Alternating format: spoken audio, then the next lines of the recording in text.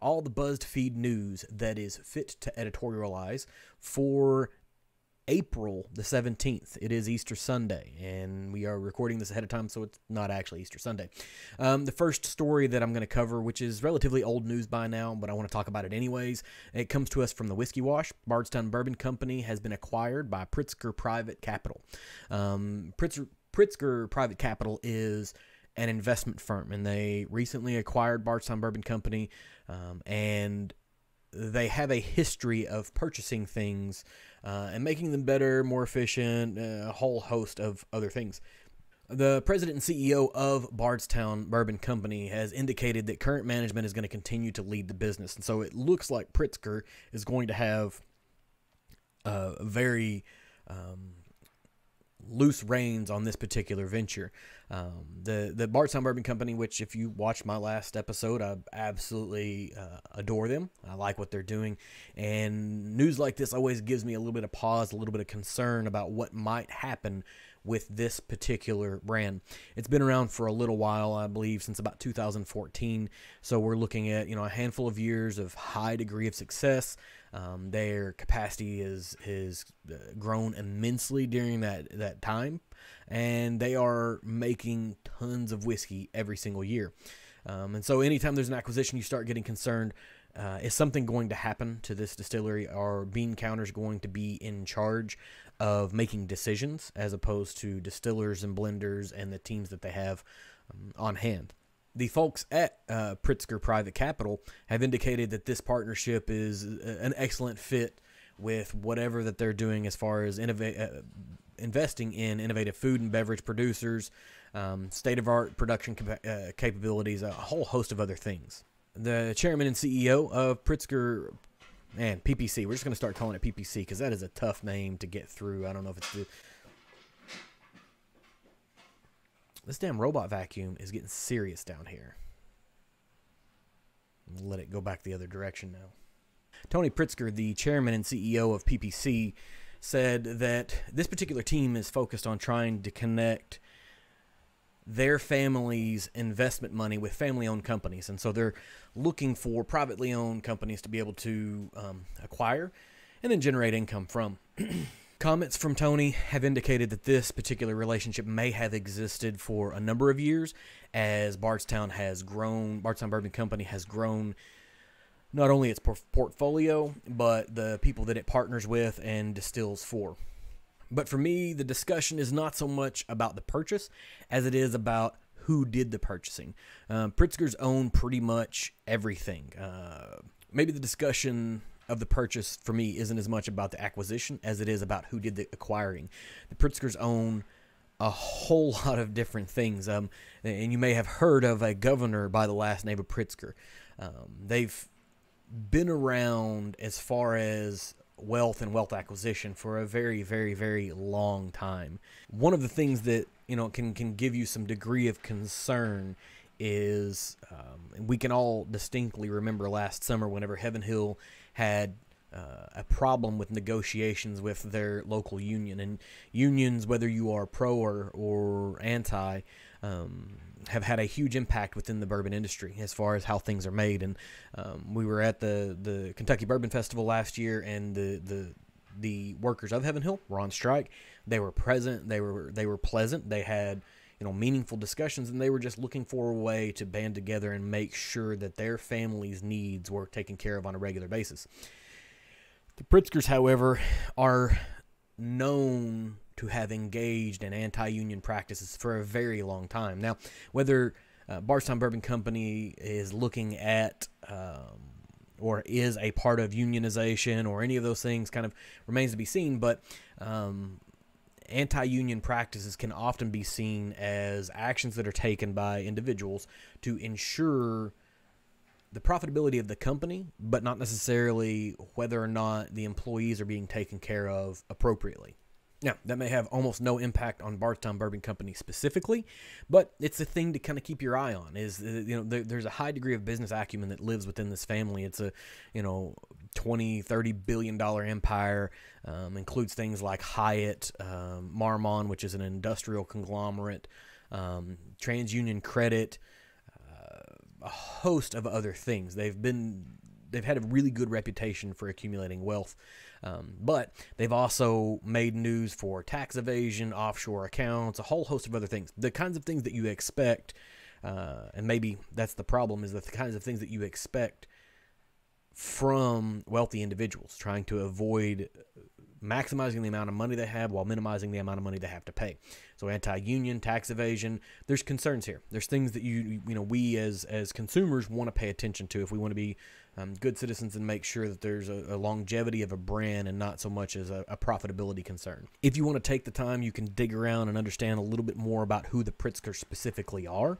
It doesn't mean that I'm shifting any of my purchasing habits, because like they said, the Bardstown Bourbon Company is being managed by the exact same team it was being managed before, but it's absolutely going to warrant a significantly larger magnifying glass for anything that happens at the financial management level of this particular brand. Are they going to start sacrificing some of their standards, some of their ethos of being for profitability? And, profitability is not the enemy here, obviously, but if the beginning and inception of your brand is to create an experience and an environment and to not lower your standards to make more dollars, and then you make that immediate shift, you can expect that there's some degree of backlash or reaction that's going to exist from that. Another big story that's been floating around for a while now, it's been floating around somewhere since December, is coming from Nelson's Greenbrier Distillery in Tennessee. There's been a myriad of reactions of what's going to happen, and I think a lot of it has more to do with some of the confusing communications that have come out of this brand. It's another brand that I'm a huge fan of. They do a lot of finishing. They do a lot of purchasing of MGP distillate, and from what I understand, I believe they also have a relationship with Bardstown Bourbon Company, where they're laying down some distillate there as well. But the Nelson brothers have done two things here very recently. One of which is indicating that their nationwide presence as far as what they sell for bourbon is going to shift to a more namesake brand for their individual names, as far as the Nelson's Brothers Classic Bourbon and Reserve Bourbon. So they're going to put the Nelson family name on it, and that's going to be the national offering that exists. Now, the thing that gets a little bit more confusing is the initial email that I got. You can sign up for notifications, news notifications on their websites, and I do that for a host of brands that I really am interested in. But the initial indication is that the Belle Meade line, which is their sourced bourbon, was going to become distillery only. If I remember correctly, the email we got said this is going to be a distillery only offering going forward, which with some of the cask strength stuff, they had indicated that for some time that was the intent behind it, but the standard shelf offerings were going to do that. And then there was a wave of news directly after that came out, whether it was substantiated or unsubstantiated, that indicated that the Nelson brothers were going to eliminate the Belle Meade line altogether, which created a ton of questions of fans, because okay, so the Belle Meade line for Belle Meade bourbon is gone. Does that mean that the finishing series is gone as well? The highly sought after honey cask finish and some of the tequila and Spanish brandy and the Mourvedre, and they've done a ton of different finishes under the Belle Meade line. Did those disappear, or do they shift to the Nelson's Brothers line that they're creating? And I guess the understanding here, or at least my perception is that likely the age and quantity of barrels that they were able to acquire for MGP for a very long time is changing makeup-wise. And so carrying forward the Belle Meade line and expecting it to be a similar product is going to be increasingly difficult. And so the final bit of news that has kind of come out about this is that now it's going to be just a Tennessee-only option for the Belle Meade line.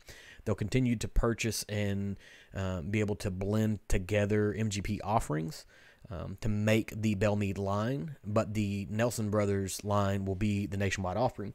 One might guess, and this is all hypothetical or my hypothesis, whatever you want to call it, is that the Nelson Brothers line might taste slightly younger, slightly less aged, slightly less expensive flavor-wise than the Belle Meade has historically, because it is tougher and tougher to get that stuff. It might also be a place where they're going to start shifting whether they're incorporating some of Bardstown Bourbon Company's distillate or some other source of distillate. Most communications have indicated that they're going to continue with the Indiana bourbon that goes into their barrels and gets aged, but how much of it and what is that flavor profile going to be? I don't see any reason to be significantly concerned here other than the possibility of Belle Meade going away, because it's a fantastic offering that they have.